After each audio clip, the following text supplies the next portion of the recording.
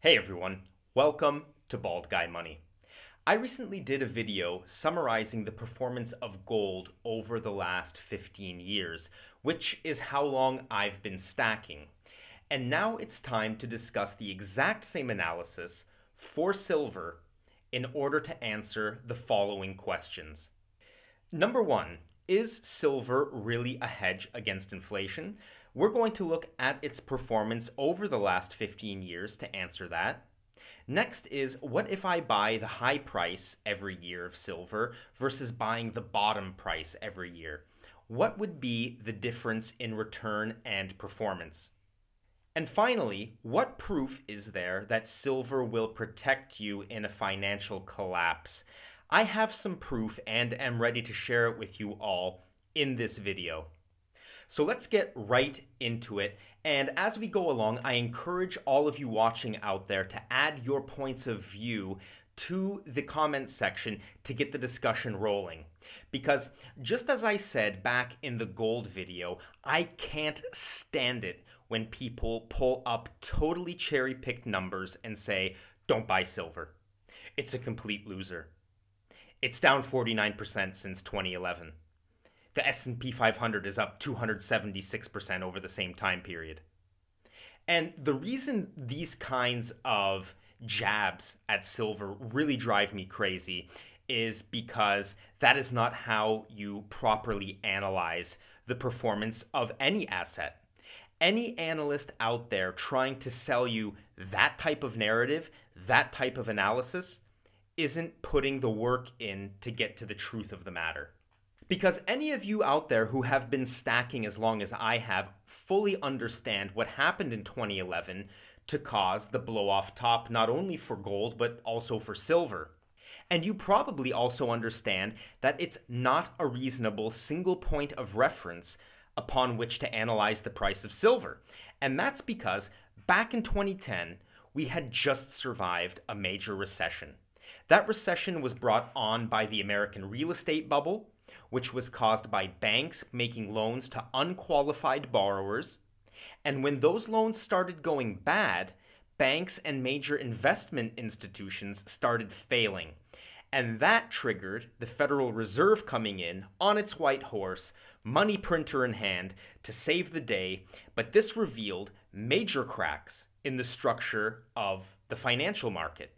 Fast forward to 2011, we start to see countries defaulting on their debts in Europe, namely Greece. Greece was the big pain point for Europe back in 2011, and to all my Greek viewers out there, I am sending my love because I love Greece, its rich history, and fantastic people. But this crisis put everyone on edge. People were really starting to think that this could be the end of the financial system as we knew it at that time, which caused a massive spike in the price of commodities like gold, silver, and oil. And that data point, although it is important, is not the one we should be basing performance analysis upon because it is an anomaly. Using that particular data point is akin to measuring the stock price of a very solid company like Netflix versus the goofy C19 highs when people thought we'd be sitting at home in our pajamas for the rest of our lives. It didn't make sense then, and it doesn't make sense now. But that's not to say that there aren't significant differences in how silver has performed since 2011 versus, for example, gold. There are significant differences. And those differences tell us some important things that we need to know when deciding what metals to buy and how to buy them. Because if you remember from that gold performance video, I showed you exactly how gold is outperforming 2011 based on every single metric, from opening price for the year to average closing price to price high for the year. But the truth is, and I don't want this to discourage anyone out there, and I'm going to get to why in a second, but the fact is that silver in 2023 is underperforming versus 2011 on every single metric. It is the complete opposite. That said, and getting into the main point of the video, why I don't want you to be discouraged is because of this. Take a look at what buying the average price of silver over 15 years would have gotten you. a 19% nominal return based on spot price. And we'll get into inflation adjusted numbers in a bit, as well as talk a little bit about premiums. But what I really want to point out here is that the 19% nominal return on the price of silver is not too far off the 37% we currently have for the average price of gold over the last 15 years, despite a very scary comparison versus 2011 metrics that I showed in the previous image. But this data also reveals silver's major difference versus gold, and that is its volatility. Because buying the high price of silver every year for the last 15 years would have yielded a negative 5% return, while buying the low price every year would have yielded a 48% return. Whereas the difference in returns on buying the highs and lows of gold are much closer to each other due to the relative stability of gold versus the price of silver. And I've added those numbers for gold at the bottom of this chart so you can easily compare them to silver as a reference. And from my point of view, this tells us something critical about purchasing silver, and that is it is much more important when you buy silver versus when you purchase gold.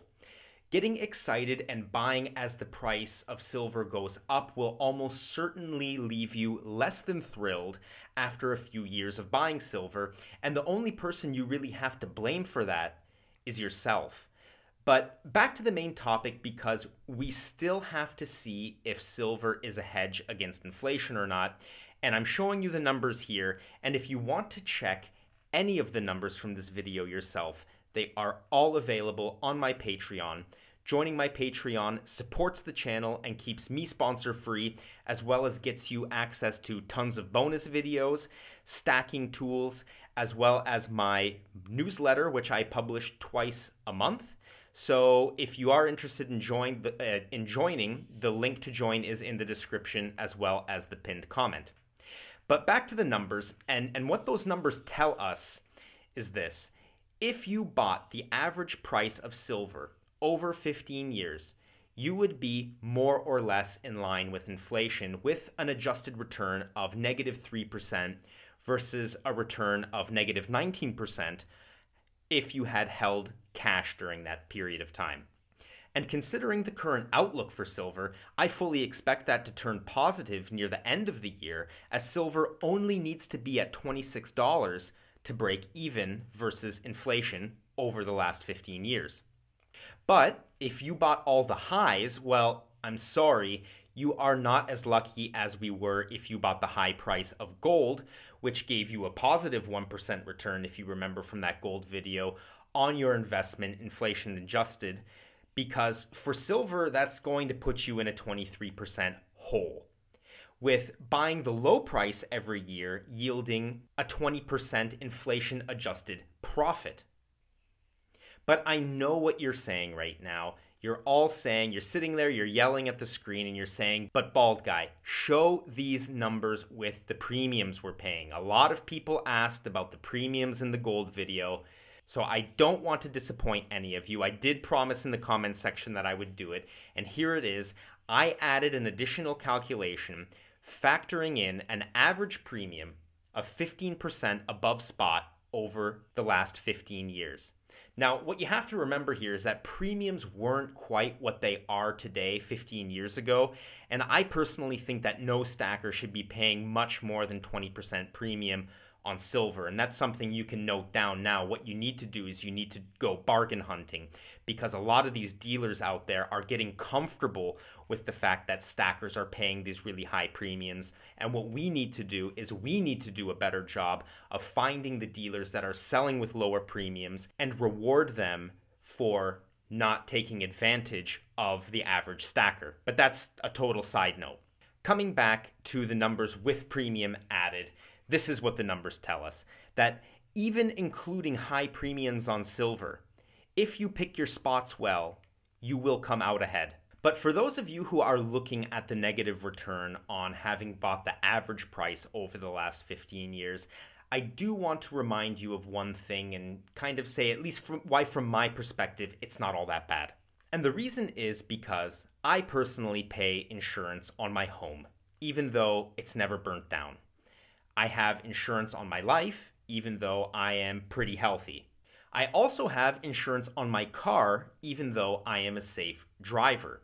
Now, when I'm looking at these premiums on silver or even gold, I simply treat these as the costs of being insured. And I've spent a pretty penny over the years to be able to sleep well at night, knowing that I'm safe in case, for example, my house catches on fire, or if the unthinkable happens, knock on wood, and I have an accident and die. I know that my family will be taken care of. And as I've said time and again, I'm not stacking silver or gold to become rich. I think that's become very evident in the numbers I've presented you in both this silver video as well as the gold video. But what I do stack for is to have an insurance policy against a situation like this. This chart is one that I showed back in my video about what really happens when poop hits the fan, when the financial system collapses, when things really get out of control, when the leaders of your country mismanage the money supply and trigger massive rates of inflation, because that's basically what I'm personally insuring myself against. A situation where today Turkish people need 2.7 million Turkish lira to buy what 1 million Turkish lira would have bought them back in 2020. And as you can see here in this chart, for those people who held silver over that time period, that insurance policy paid out, even with a 15% premium added in there. And that is exactly why I stack silver and gold. And if an opportunity or need to use my silver and gold in another way presents itself, like buying a house in the next crash like I discussed in another video, then it just shows that being prepared pays unexpected dividends, and that it's better to have something and not need it than to need it and not have it. So to answer our questions from the beginning of the video, starting with, is silver really a hedge against inflation? And I think we've shown that it is somewhat, not as good as gold for sure, and that's why I always say to own both. Own gold for the stability and buy silver in the pullbacks to benefit when the price has a big run up. But no matter how we break it down, even with a premium, it still performs better than cash. And I expect those numbers to look better as we approach the end of the year. The next question was, what if I buy only the price tops or only the price bottoms? What would be the difference in profit and performance? As I've demonstrated, buying into weakness is really key when buying silver. Stacking up on those big dips like many of us did when it was down around $17 per ounce last year was the right thing to do. And buying into big run-ups is a mistake, and I want all new stackers to remember that and try to practice a little patience when stacking. Don't get caught up in the excitement. This is a long-term insurance policy, and if you want to help in determining when silver is cheap, expensive, or somewhere in between, one of the tools I have on my Patreon helps you determine exactly that.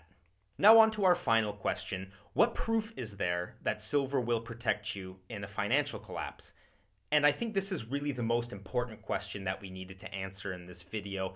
And I hear all kinds of opinions on this, but I don't deal in opinion or conjecture on this topic. I deal in facts. And the fact is that what happened in Turkey can happen anywhere.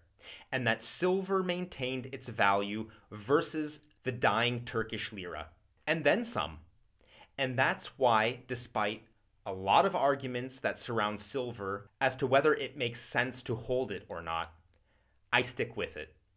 We do have a viewer question for this video, and please remember, for all of you watching out there, you can submit your questions in the comments section of this video. I read all the comments, and you never know, your question just might appear in the next video. This one comes from GS. And he was asking a question many of you asked linked to traveling with money. So if you are traveling to a country with more than $10,000 in cash or valuables, you are obligated to declare them to customs.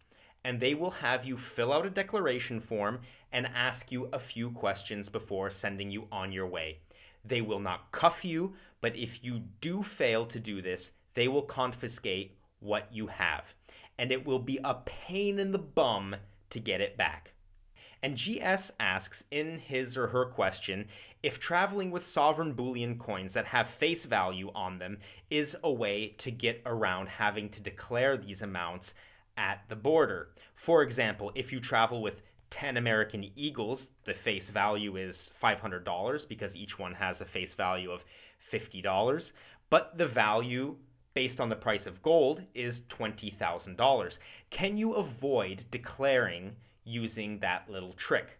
So instead of making up an answer for this video, I decided that I should do a little research to deliver a proper answer to the community out there because, again, as I said, a lot of you asked this question. And lo and behold, I found this answer from American Customs that clearly says gold coins valued over $10,000 must be declared. Full stop. Don't try to beat the system on this one, people. Declare your gold or simply don't travel with it. It's up to you at the end of the day. That's it for this video. I really appreciate you all watching it. If you liked it, please drop a like right now. That helps make a little bit of noise for the algorithm and get this video out to more people who need to hear the message. And until the next time we see each other, take care of yourselves and take care of each other. All the best. Goodbye.